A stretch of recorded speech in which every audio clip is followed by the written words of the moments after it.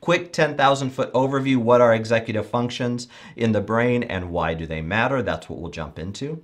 Executive functions are things that, for lack of a better way to think about it, things that make us uniquely human. It's our ability to do things like process information. It's our ability to do things like focus and pay attention to something, attentional focus. It's things like working memory. As a little bit of a side commercial, I do another session with AccuTrain on the concept of working memory where we dig into that one just a little bit more deeply. The ability to prioritize, the ability to order and sequence and defer gratification, control impulses. This is not a complete list, but these are some of the skills that a student needs in order to be successful in school. Put this way, if I have a child that I'm working with who is able to do these things fairly well, appropriate for their age, of course, they're able to defer gratification, they're able to pay attention, they're able to prioritize, they're able to consider things like cause and effect. They're going to be pretty successful in my school. Their behaviors are probably going to align pretty successfully, and their academic achievement is probably going to be pretty high. Students need competency. They need to be able to do these things. Some researchers refer to these things as soft skills. In reality, they're anything other than soft. These are necessary skills, not just for school, but for life. These are important things that if students can do these, learning becomes easier. These are life skills. These are academic success skills as well. Another way to think about it is when these skills are absent, we notice them. When they're present, they're practically invisible.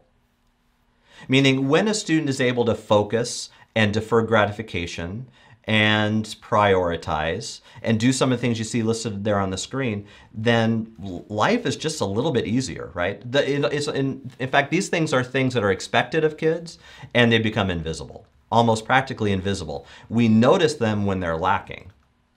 And here's part of our challenge for those of us who work with kids specifically in the classroom, is if we don't know some of these things, if we don't know the role of executive functions in the brain, what we sometimes do is attack will or character or look at behavior and say things like that kid isn't paying attention because he's lazy, or that child can't defer gratification because she has bad family or a bad home environment. Right? If we don't realize the power of executive function skills and the process of executive function, we sometimes then attack or blame the wrong source. Many of our students, here's one of our takeaways, many of our students are suffering from executive function deficits. And I'll show you how to start supporting those students to develop executive function skills. So when they're present, they're almost invisible. When they're absent, they become a significant issue for those of us who work with kids, issues we have to deal with and issues we have to support. So quick definition, take a look at the screen. Here's a quick definition of the concept of an executive function.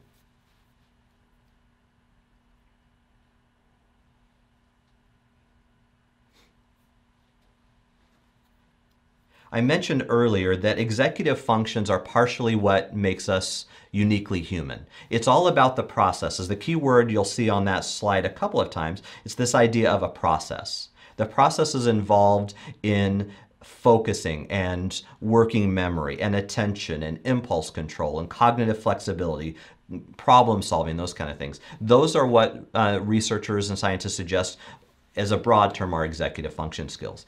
And when we're able to do those, life is pretty good. When those things are absent or I struggle in those areas, life can be a pretty big challenge.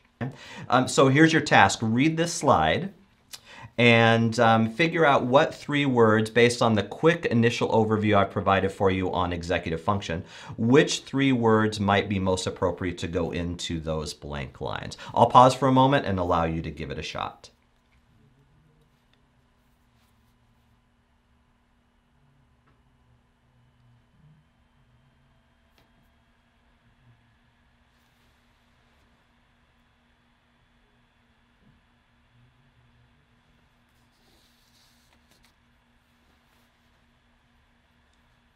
So let's see if you said something like this. In the classroom, executive functions are a set of skills. You could put the word skills. You might also be able to say the word strategies or tool skills, tool strategies that we use to Organize is probably the best word to go in there.